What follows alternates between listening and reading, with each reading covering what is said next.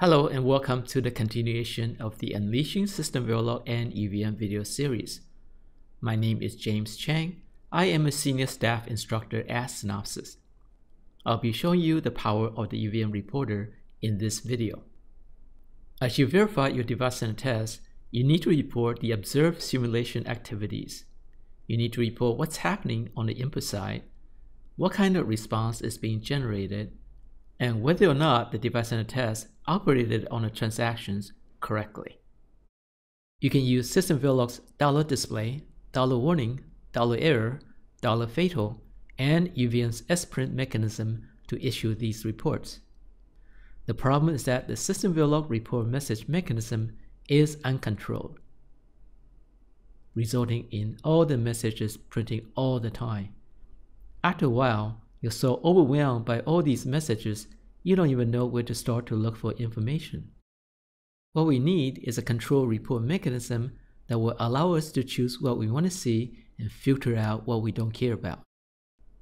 Another consideration during simulation: what happens if an error was detected? If it was a fatal error, you would typically want to kill the simulation. In System Verilog, one would call $finish or $fatal at that point. But what if the error was intentional? Because you wanted to do an error injection and see what happens afterwards. The fact that you embedded the code to $finish or $fatal in your code will cause the simulation to be killed at this point. Wouldn't it be nice to be able to demote the severity of the message to either an error or warning without touching the code? This is what the UVM Reporter mechanism gives you. The UVM Reporter mechanism is one of 4 service mechanisms you get when you import the UVM package. It is simple to implement using the provided macro. The reporter mechanism will give you the ability to control the report severity, verbosity, and action. On top of that, you'll be able to view these messages in the debugger waveform. Let's take a look at the macro. The first part of the UVM report macro is the severity of the message. Each predefined severity in UVM has a default action associated with it. For the UVM info severity, the default action is UVM display, meaning that the message will be displayed without any other simulation consequences. Within the macro, the first argument is the ID field. This will be used for filtering of messages. You'll see that in a little while. The second argument is the message field. Whatever you want to display should be embedded here as a string. The third argument is the verbosity to which the message belongs. The term velocity means amount of messages. There are 6 possible verbosities in UVM. UVM provides a runtime switch to let the user choose the verbosity of the message during simulation. If I set the verbosity to UVM low, then what I'm saying is that I want to see low amount of messages. Therefore, the messages set at high level verbosities are filtered out. If you do not specify the verbosity, the default is UVM medium, meaning that you will see UVM medium, UVM low, and UVM none messages. The UVM high, UVM full, and UVM debug messages are filtered out. Let's implement this in actual code. Instead of using the System Verilog $display to print a message, change it to UVM info macro. Notice in this example, the message is set to be part of the high verbosity. What this means is that if you do not specify the verbosity during simulation, the message will be filtered out.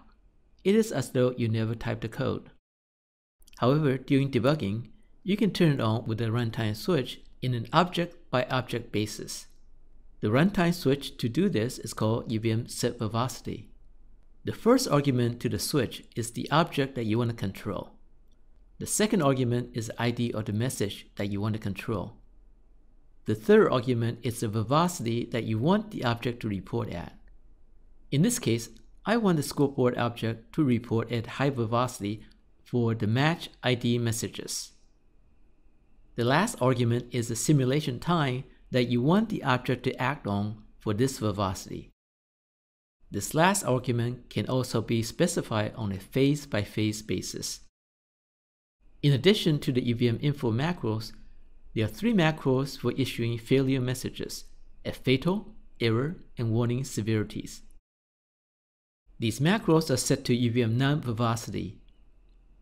Users are not allowed to specify the verbosity with the macro. What this means is that you cannot filter out the failure messages with the UVM verbosity switch. By setting the switch to UVM none, you can filter out messages at verbosity higher than UVM none, but you cannot filter out the UVM none messages. These failure severities also have simulation actions associated with them. For the fatal severity, the associated action is the termination of simulation immediately after the message is displayed. For the error severity, the associated action is the increment of an error count. User can then specify the count at which to terminate simulation. The warning severity has the same default simulation as the info severity. Let's apply these failure severity macros. Instead of calling the system verilog $fatal or $finish, let's make use of the UVM fatal macro. When a failure is detected, the UVM fatal macro will terminate simulation after printing the message, just like the system verilog $fatal. The difference is, you can now manage the report messages externally without modifying the existing code. Let's take error injection as an example. Even though the original severity is fatal, we can easily change it to error with the simple runtime switch called UVM set severity. In this example, we're demoting the fatal to an error severity and terminating the simulation after 3 errors. Sometimes during the bring up process of the device under test, portions of designs are just not working, and you don't care about it at that time. You may want to disable the failure report messages for that part of the design. You can do this easily with the UVM set action switch. In this example, I'm telling the reporter to do nothing in the scoreboard object when a fatal error is encountered.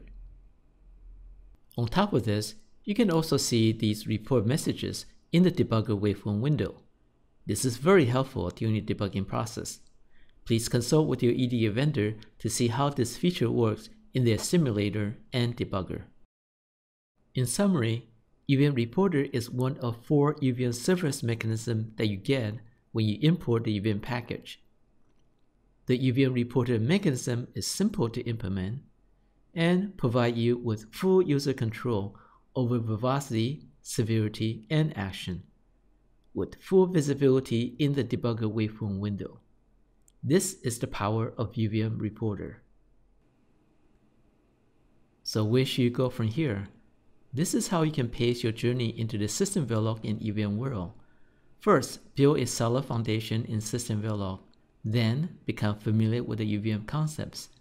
Finally, pick up debugging techniques from your coworkers and friends. Synopsys can help you in building a solid foundation with hands-on training. For verification, we have workshops on System Verilog Test Bench, Assertion, and UVM. In North America, our full-time instructors have over 60 years of industry experience in design, verification, training, and participates in IEEE standard committees.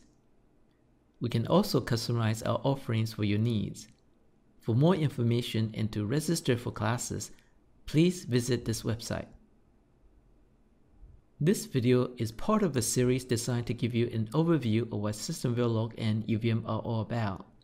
Don't forget to watch the rest of the series. We are planning to release more videos in the coming months. Please give us your feedbacks and let us know what else you would like to learn in verification languages and methodology. Thank you for watching.